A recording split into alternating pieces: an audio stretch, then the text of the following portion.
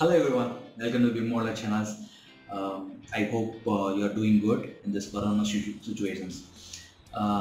We are working from home and we do projects with multiple clients as family modeling and projects also. It's going good, but as compared with the previous corona issue, before the corona issue, it is not that much work enough.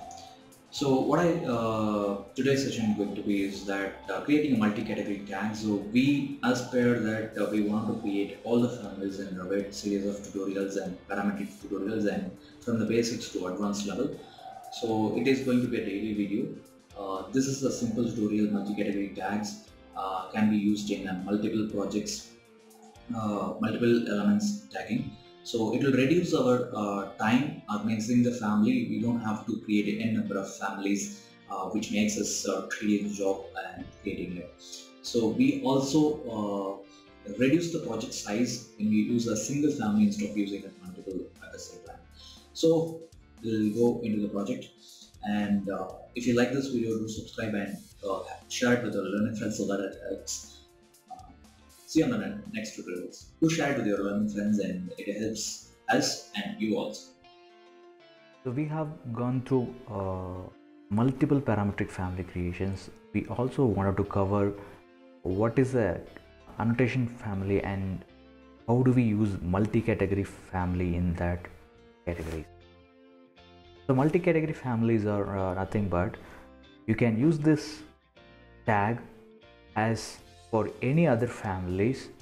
You can use it in a multiple categories. It may be anything from door, window, or duct, air terminal.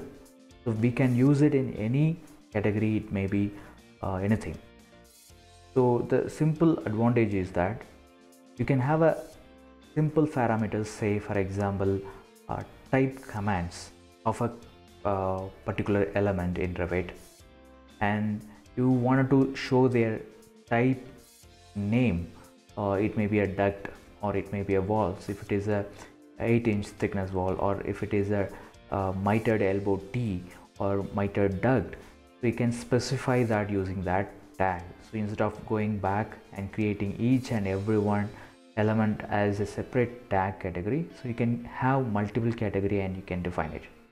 In more advanced, if you don't have any other parameters as available as with your project, you can create a shared parameter which help us to define multi-categories. I'll also link the above video in the upside. You can see that the shared parameters, how do we create the shared parameters, and the comparison between the shared parameter and project parameters and family parameters. You can refer it if you need it. So this is a project I have. It's a sample Revit MEP advanced project. You can open any other projects also. Let me show you what is multi-category and how it does work. You can see that it is a multi-category. Once if you have taken, it will show you the category name. So whenever you select the product, it will show you particular values. You select window or door or wall, it will show their type categories. If you see that it's a type, so we can check that after placing it. Simply select the element and go to the edit type. You can see that this is the type of the element. The similar way, you can select their type and see that it's a miter elbow tabs. It will show the name in this place automatically. So this is the similar way that we're going to create a multi-category from the scratch, and we will be using that in our projects. To start with, file, new, family. We're going to create an annotation family. So under annotation, you could find multi-category tag template. It is RFT. You can select it and save open. Save the family into your locations. So we are discussing parametric family creations. It's multi-category tag for room name. So we are specifying it for room name. So the room name parameters are not available by default. We have to create the shared parameter in our project. So I'm changing this back up to 1 and save this project. And we have to add label. We can customize as you need it, and many of you know that once this axis defines the center axis of the family, so you can select these two and you will be able to know that it's a define origin. Automatically it will be the origin define. So if you need, you can change their origin by creating another reference plane from create, and you can do it by yourself. So since it's simple tag, we are not going to do any parametric options. It's a center axis. So let's create a label and place it in the center positions like this. And if you search that room name, I wanted to specify the room name for an element. If I search, you could see that family name, description, type commands, and type mark, type name, which is used in the previous case, are available, but the room name categories or the tags are not available. Properties, we have to add a shared parameter, and I have not defined any shared parameter yet, so I can create the shared parameter as I need it. Shared parameter file, you can select it and create your own group. It is for tagging, and define the parameter. It's room name, or you can define specifically element room name so that it will not create any confusion later time. So it's a common, and it's going to be a text value, and select OK. So if you wanted to learn more, you can refer the video which is on the I button over here about the shared parameter and any other parameters which is available. Select OK. The parameters will be available under this, and select OK to select it, and it will be assigned here, and OK.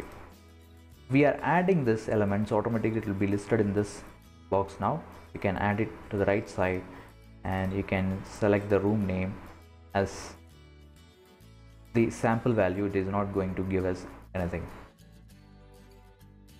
So if you need a prefix, you can add the prefix as room name colon space, and if you need any other details and suffix, you can add it, and as of now I don't need it, and select OK. You can see that it's been added, and you can select the label, and you can customize your sizes of the elements by going to the type, and you can change it.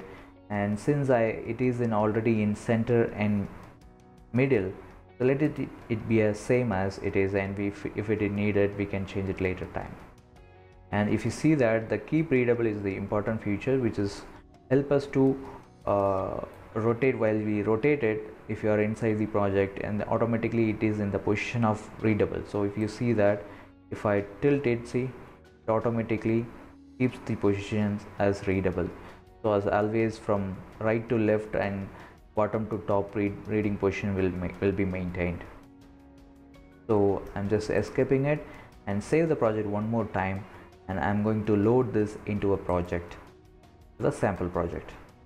So if I go nearby any duct, it will not show any room name automatically, because the parameter is not available to this element, and which is not assigned also. Two things we have to do. So we can select it, and you can just place it for our reference.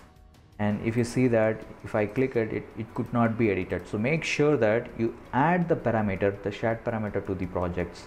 So under manage, going to the shared parameter, and I can see that the parameter is available as room name. So I have to go and add the parameters by selecting it and going to the project parameter, and we're going to add the parameter from shared parameter and select room, and it can be an instance parameter or type parameter, since the same air terminal or duct can be in the other room also. So it is a instance parameter, so we have to select the instance in this place, and it will be grouped under text if you need, or you can keep it under identity data or general. So we need to assign it to the mechanical equipments. So let me untick this architectural and other elements. I will be able to select other elements and say OK. So make sure that unnecessary things are not required. So for example, air systems and analytical pipe connections are not required. So if you need, you can untick it and select OK. Now the parameter is added to our project.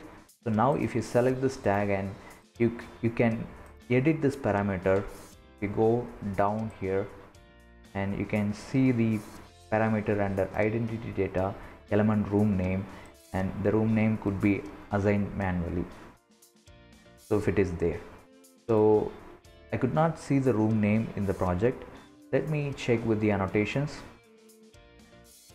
Going back to the annotations, tag all, and I will be selecting the space tag and going to apply now. And if you see that it's M is that R room, so we can go ahead and select the name as M is that R.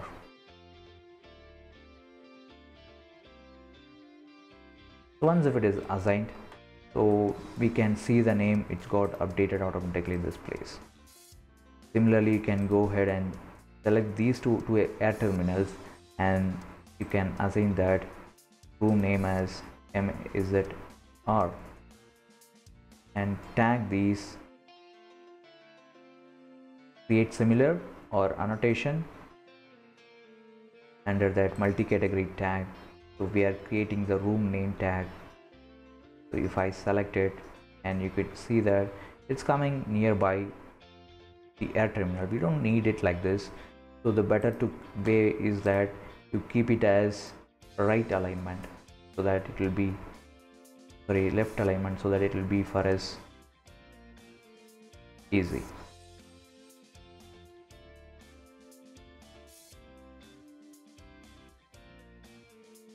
Loading into project, override the existing one.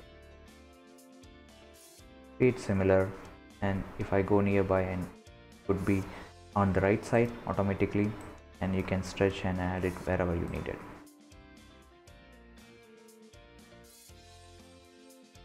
So that's it about multi-category tags. It's easy, and the same tags can be used in multiple places. It reduces our project file size. Instead of using multiple families in the project, it reduces our work and reduces our project size, and it helps to make better working with Revit. So thank you so much for watching. See you on the next project, and which is maybe a next tutorial later on. So if you like this video, do subscribe and share it with your learning friends. We continue to do our daily videos. Do subscribe and share it with your learning friends. Happy learning.